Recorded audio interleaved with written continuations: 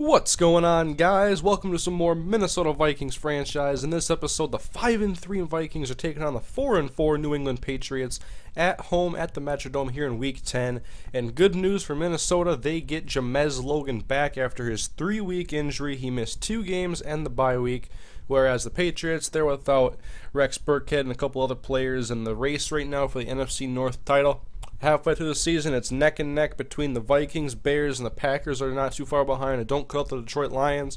But taking a look now at the stats for the Patriots, Tom Brady, the numbers are not spectacular, and Rex Burkhead is injured, so the running attack will be held by Danny Woodhead and Stephen Ridley.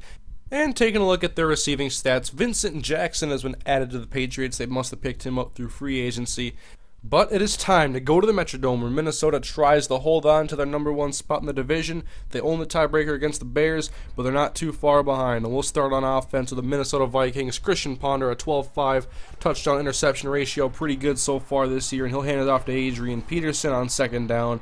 Adrian will pick up 6 yards, and they'll bring up 3rd down and 4 now for Ponders. He's dropping back to pass. He throws it left side, and that's Percy Harvin making the catch for a first down, 9-yard gain. We go forward to 2nd and 4. There's Jamez Logan. Welcome back to the lineup. And Ponder, he wants to look his way. The same route he threw to Percy Harvin, but this time Devin McCourty was on coverage on Jamez Logan, and McCourty is going to take this one to the house. Pick 6. And that short out route can be very dangerous, very interception prone. So it's 7-0 here early for the Patriots. And now Ponder finds an open Jamez Logan as he makes his first catch in his return to the team. 17 yards and a new set of downs for Minnesota as they inch towards midfield. Ponder to pass on first down. He's taking a shot deep. Michael Crabtree, and he lets it go right through his hands. He played very well in Jamez's absence, and now once Jamez is back, he is struggling again, but now Ponder to pass on 3rd and 6, and the pass to Visanthe Shenko is caught, but short of a first down, so Minnesota just punts the ball away, and the Patriots have it now from the 22-yard line. There's a catch by Wes Welker, but it's ripped out by Jamel Fleming, and there is Christian Ballard to scoop up the loose ball, and the Vikings take over possession now. They have the ball at the Patriots' 28-yard line. Ponder pumps, and then he finds Harvin over the middle, who breaks a tackle and gets a first down, getting Minnesota inside of the red zone for the first time in this game. Now Jamez Logan in motion. Ponder wants to throw. He will look to the end zone,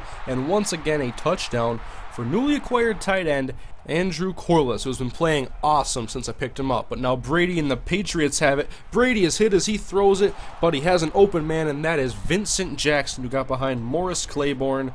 And now 3rd and 8 for Brady as he needs a first down. He's going to look for the screen to Danny Woodhead, and that will result in negative yardage. So now Stephen Gostkowski to kick a long field goal attempt, and it is just a little short and just a little to the left. So they miss the field goal. Minnesota gets great field position, and they have the ball at the 48-yard line of New England as we begin the second quarter.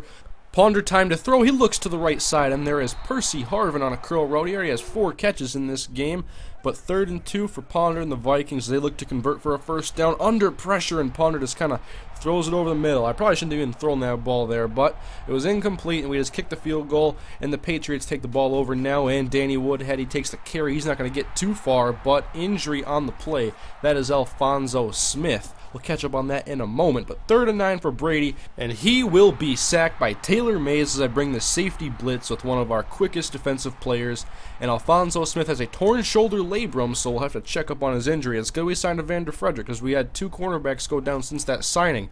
Minnesota has the ball on 3rd and 3, and Harvin will come up with a conversion catch, his 5th on the day, as the Vikings get into field goal range now at the 29-yard line. Handoff Adrian as he cuts up the middle, and he takes a shot, but he will get the first down nonetheless and hang on. So Minnesota now 3rd and 3, and the screen is set up right side for Toby Gerhart, and great blocking, and Gerhart is into the end zone for the touchdown, and the Vikings take a 17-7 lead.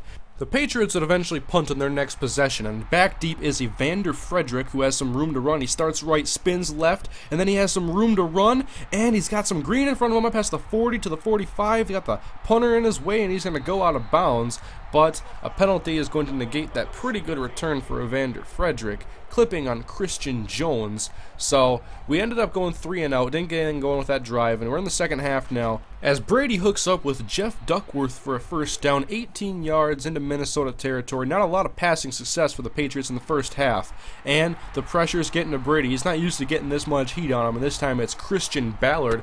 And Christian Jones was injured with an abdominal tear, and so we lose one of our outside linebackers for the rest of this game. Brady 3rd and 12 to pass. He has plenty of time. He finds Vincent Jackson underneath, and that is short of a first down marker, well short. And Gostkowski's going to come on and kick another field goal. He was short last time. He's even shorter, and I know you should do a field goal block there, not do the return, but it's a chance for a big play, and we got Evander Frederick as he breaks a tackle, and he's up past the 30, 40, and he breaks Gostkowski's tackle, and Evander Frederick is off to the races, but flag on the play. Yet another solid return from Evander Frederick, negated by a flag. But this is a little bit different of a situation. It's clipping on D'Angelo Hall. But I guess it's not a spot of the foul penalty, and instead we just get the ball at the 1 yard line. It's a 108-yard return essentially, and a 1 yard touchdown. I'll take that. So now the Vikings, 24-7, have a pretty commanding lead right now, and Brady is still getting pressure, and it's the first career sack for Telvin Smith, as Brady is obviously frustrated. Minnesota, though, they're punting later in the third quarter from their own end zone, and it's going to be returned by the Patriots. They're going to get good field position on this drive as they get to the Minnesota 43 to begin this next set of downs. But they got 3rd and 10 from the Minnesota 44. And Brady's heaving it long to the end zone, and Vincent Jackson got behind Jamel Fleming and Taylor Mays, and he is in for 6, and Vincent Jackson's been having a great game, probably the only Patriot with a great game right now, 7 for 127 and a touchdown. Him and Devin McCourty can't do it by themselves, and Brady, he's feeling the pressure, and that's an off-balance throw that's way off of the mark, and so this is way more pressure than Brady is used to, and it's not getting any easier for him. Jared Allen sacks Brady back at the 33-yard line, and there's Brady just punching the turf, clearly frustrated with the lack of protection and the ability of Minnesota's defense to pressure him the entire game. It's 24-14 though. It's still only a 10-point game. And Ponder, 2nd and 4, he gets sacked this time by Jermaine Cunningham back at the 20-yard line.